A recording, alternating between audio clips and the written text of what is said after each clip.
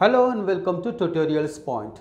Today in search engine optimization and in on-page optimization, we'll discuss about image optimization. What image optimization is all about, what are the key factors related with image optimization, and why in the first place we need to do image optimization. Let's get started with it. What is image optimization? Image optimization involves two basic things.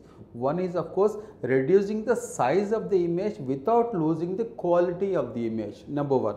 The second factor is giving a name and identity to an image and make it more accessible. These are the two key elements related with image optimization. When we have images on the websites, on the blogs, sometimes we overlook the factor that the size of the image. It puts a lot of burden on the website or on the blog, making it slower.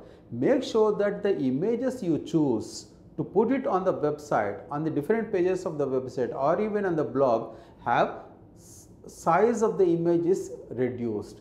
Should not have high volume of having high load of images where the image size is too big, and that puts an extra burden on the website. The second factor is giving a name and identity to an image. More often than not, what we have seen is that developers actually who design and develop the website, they do not give an appropriate name to the images that are being implemented on the website or a blog.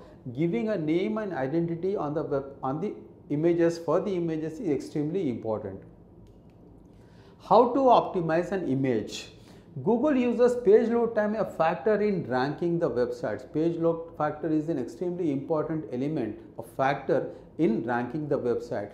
The more the images you have, that is fine, but the high volume of images in terms of the number of capacity it is offering, that is extremely important. So make sure that the images you upload on the website do not have too much of load on the website. The quality of the image is extremely important. Without losing the quality of the image, reduce the size of the images, which is extremely important. Use image resize tools to reduce the size of the images. There are many tools available for us to resize the image that you are putting on the website.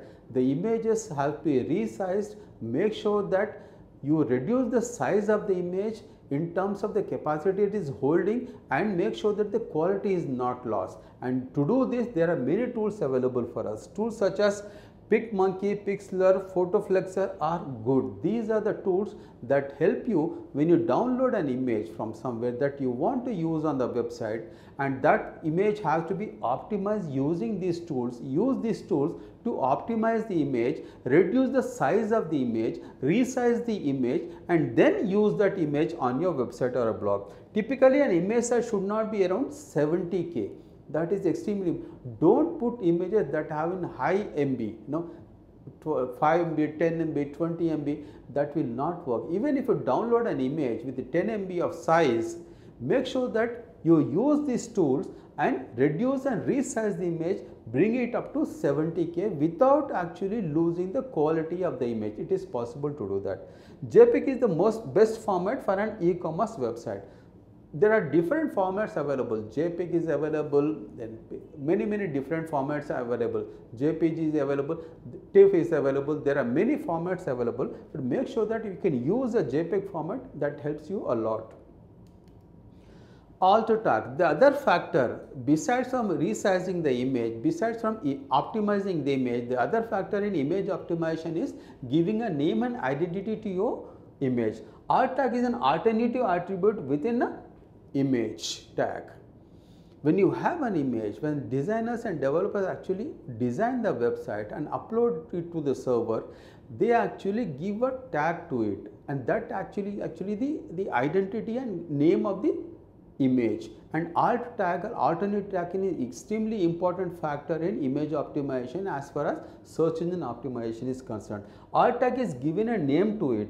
Example of a good alt tag is, let's say image source is equal to, since it is a WordPress site, link WP content /uploads.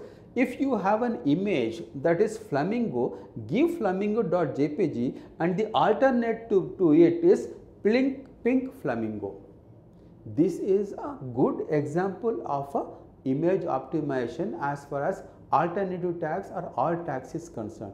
It is basically identifying the image that you are uploading on the website. Each and every image that you upload on the website must have an alternative tag so that the search engines understand what this image is all about. Given an alt tag is considered a good practice in SEO. Extremely important, you identify the image that you are uploading and give a name to that image, and that is actually what is called as alt tags. In conclusion, what we have seen in this video is what is an image optimization, why to optimize an image, and what are alt tags. Thank you so much for watching. Hope to see you again.